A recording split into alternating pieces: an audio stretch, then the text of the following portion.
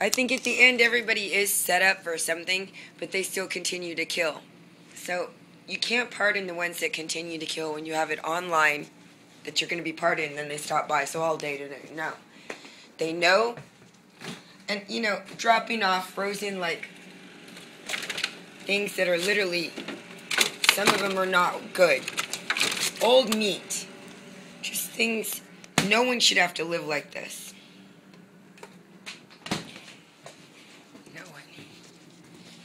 Doesn't matter what you purchase, it gets taken or stolen. And then he loves it. He plays the game. I think I've concluded that my manager is involved. All of the Andy locked-ins are involved. Definitely in trying to kill me.